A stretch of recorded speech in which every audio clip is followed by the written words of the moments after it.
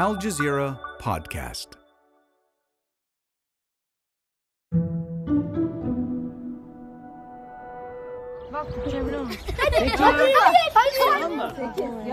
Ayşe and Ada, aged 6 and 10, look carefree as they play with their friends in the Turkish city of Antakya. But it took the sisters a long time to get to this point. They are survivors of Turkey's earthquakes in February, which not only shook the ground below their feet, but also took away all sense of stability in their lives. I would like to say, I wish no more earthquakes in the world. Close relatives died, and their home was destroyed. For weeks, their mother had to move the family from shelter to shelter. None of the things that they love most are with them. As you know, the most favorite thing for children at this age is their toys and their bed, but they have nothing now. And they aren't the only kids going through this. The United Nations said 4.6 million children here in Turkey have been affected by the earthquakes. Now, as children in Turkey return for a new school year, how are they coping with the biggest trauma of their young lives? I'm Malika Bilal, and this is The Take.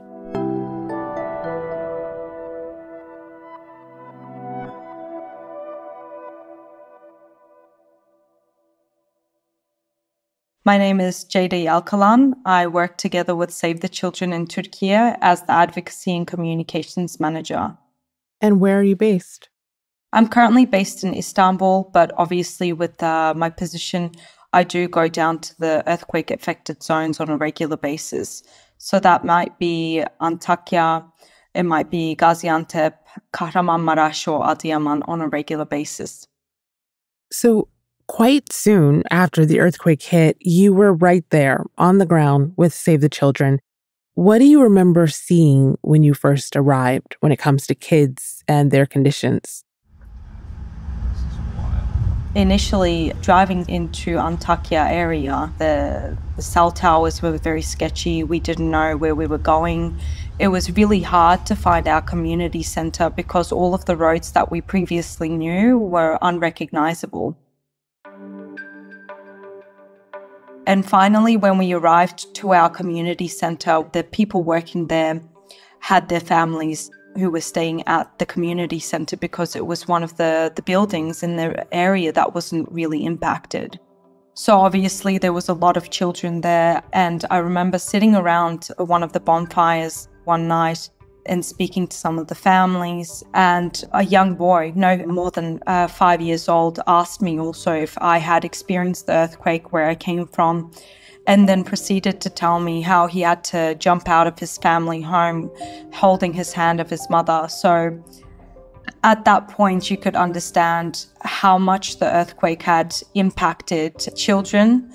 And later on, obviously, having further conversations with children, I could see the amount of impact that it had on their mental health and well-being. Yeah. To be a kid in the midst of all of that, I kind of can't even imagine. Yeah. So when we talk about trauma, that can be difficult, I think, to pinpoint. How does the trauma of what happened show up in kids in the earthquake zone? What are some of the symptoms that you see? Well, most children did have life-changing experience in the terms of experiencing grave loss. So basically they lost maybe some family members, they lost their homes, their communities, and also the schools that they used to go to. Before the tents arrived, we turned our cars into tents. We stayed in our cars in the first few days. My older cousin, who was married, he had 3 children. They got stuck under the rubble. They died. If I had a magic wand, I would want a new life. I would want all the buildings to be intact again, to go back to the old times. And what we see as part of signs of acute distress is basically some children who maybe were previously extroverted were showing signs of separation anxiety. being withdrawn in their own emotions, inability to speak, while other children were showing signs of hypervigilancy or outbursts of anger. It comes in many different forms, actually. I spoke to one mother around a week after the earthquake. My children are always uneasy. Their self-confidence has disappeared. She told me at the initial start of the earthquake, she wasn't even able to go to the bathroom due to her own daughter's separation anxiety.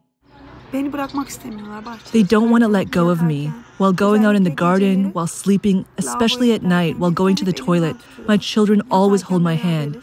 They don't want to be torn away from me. They feel afraid to lose me since the earthquake. They are uneasy.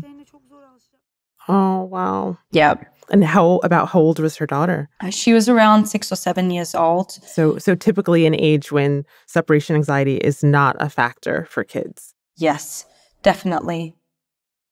The girl is among millions who now live in tents or container homes. Others moved with their families to different provinces to find the support they needed. Ceyda says that all this upheaval has made some children lash out. We've had other parents also report back to us due to their new living environments in the formal or informal settlement areas. They've also reported that they don't recognize their child's behavior, with some children who are showing outbursts of anger, inability to emotionally regulate themselves, or also just like inability to ensure that they can express themselves and their needs to their families. But other children have slowly started to feel more like themselves. We also do a lot of mental health support through our child psychologists. So we do set up these areas called child-friendly spaces. And in these areas, we provide children with tailored activities so they can have fun, feel safe, learn, and just be themselves again. Here, we are in a room and everyone knows each other. I feel safe in child-friendly spaces. I feel happy here.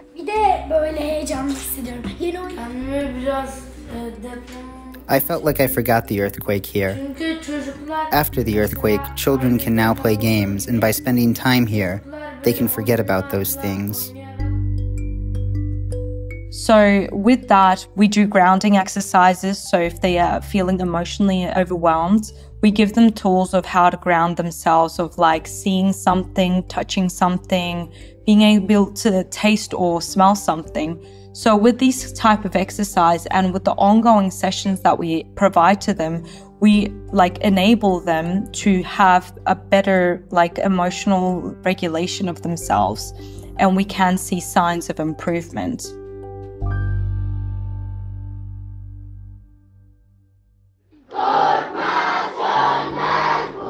Okay, so we're about 1 month into the new school year. So when you take everything that you've just said, all of the things that kids are having to weigh on top of what they've experienced and lived through and seen, how does that all compound when it comes to going back to school? So first off, one of the most positive things that we have to say is that a major factor in improving the well-being of children comes from building routine, and most importantly, having a daily school routine. So we believe that schools reopening will definitely have a major impact positively on the improvement, mental health and well-being improvement of children of all different ages.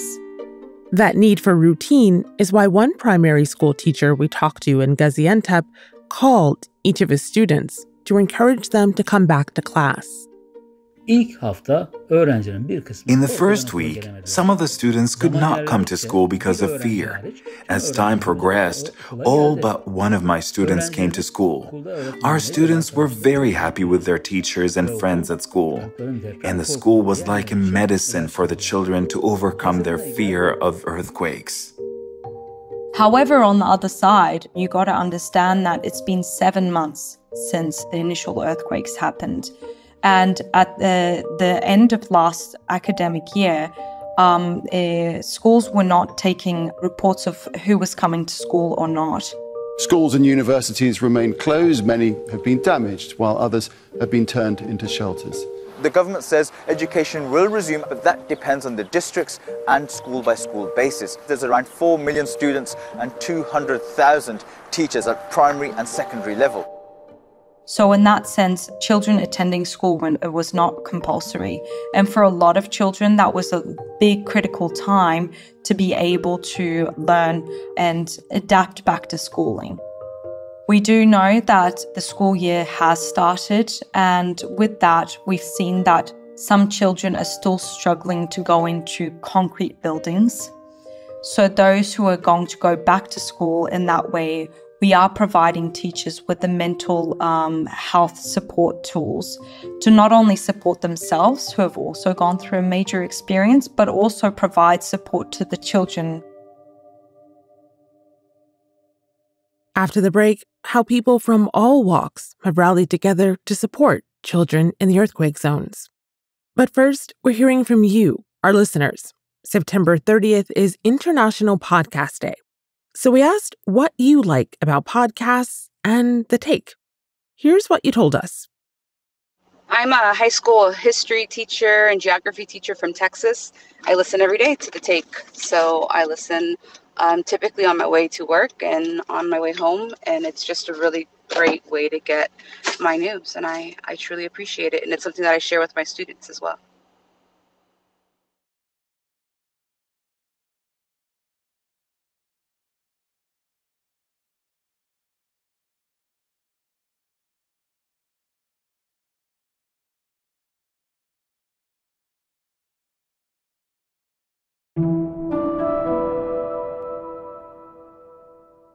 After the earthquakes in February, Turkey's earthquake-hit region became the site of huge humanitarian operations. While the focus was on emergency relief, there were lots of small gestures aimed at bringing a smile back to kids' faces. Professional football teams held toy drives. Thousands of teddy bears and other stuffed toys have been thrown onto the pitch during a match in Istanbul as a donation to Turkey's child quake survivors. A local imam sang children's songs over the mosque speakers.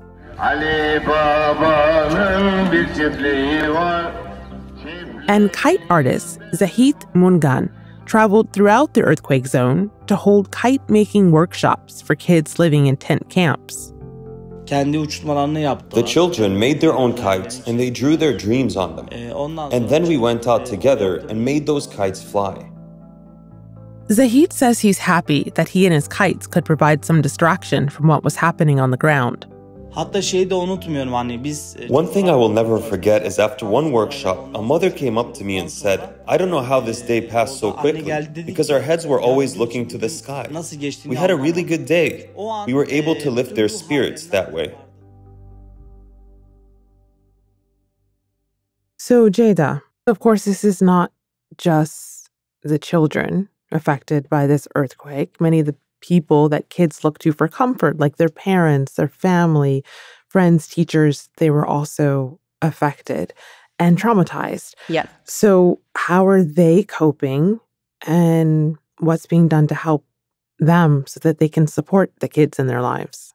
For parents, we have had psychological and mental health support sessions with them as well. And most of them are also, like, we've had one parent turn back to us and said, "No, I don't want any sort of psychological support because I'm barely holding on.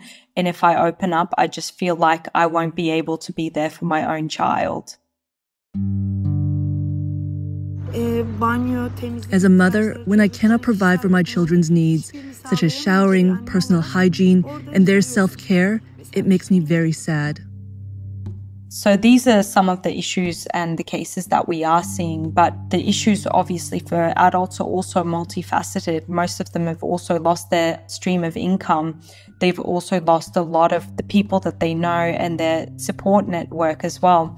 So in that sense, we are trying to support them to ensure that they have the mental and emotional capacity to then support their own children. For thousands of teachers affected by the earthquake, it's also been a hard road navigating the aftermath.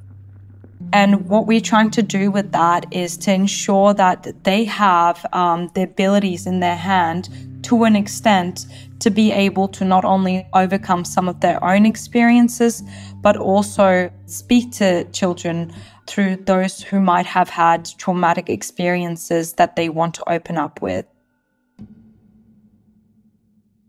Ceyda, what could happen to these children down the road if this trauma isn't handled correctly?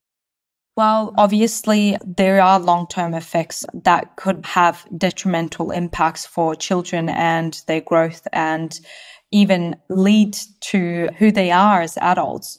So basically, if these are not addressed specifically, children might not be able to communicate their needs with their peers and their families, which could lead to them not being able to make meaningful relationships with those around them. It could also, in more severe cases, lead to long-lasting mental illnesses or substance abuse. Are there any stories that stick out for you in all that you've seen? I can give you one example of a case of an 11-year-old Syrian girl who lives together with her parents and 6 other siblings in a shelter settlement on the outskirts of Adıyaman. Our teams identified her. Later on, speaking to her parents, they found out that the parents weren't able to take the children to a hospital for a check due to language barriers and also the loss of their own income. So our team was able to support her in accessing one-on-one psychological assistance. And later on, we identified that due to transportation issues, she wasn't able to access school either. So we were able to provide her with transportation assistance so that she can get registered, and she's now started the new academic year. So things that we think are minor is actually major for those communities and families that are actually very vulnerable. You have to hear a lot of this trauma. It's heaped on you as you're trying to help people process it. How do you cope? What are your coping mechanisms and how are you feeling? Well, I think what makes me go on is actually speaking to children and hearing some of the amazing things that they have to say to us. I mean, kids come out with some very quirky and very funny things, as you would know. So when asked to provide feedback on sessions, they might say, "Oh, we love you as much as pizza." So that's a high compliment. Yes. I think that's a high compliment for anyone, really. So when you get feedback like that, when you see children and see how they're doing right now, and just recognize that you spending the time together with them actually means the world to them.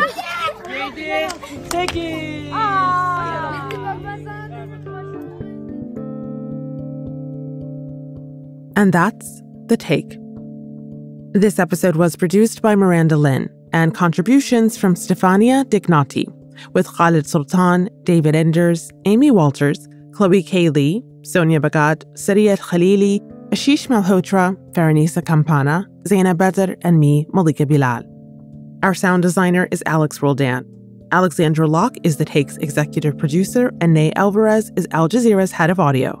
We'll be back.